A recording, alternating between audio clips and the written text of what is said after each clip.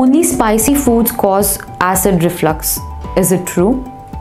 See, very true that rich, greasy, spicy, oily food definitely leads to reflux, which we all have experienced after gorging in a party. But there are many other things also which cause reflux. For example, conditions like hypothyroidism, uncontrolled diabetes, some connective tissue disorders like scleroderma.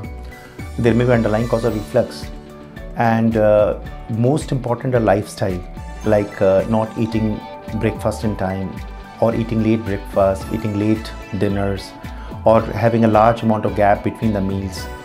Then smoking, taking alcohol, those are important things which can lead to precipitate reflux.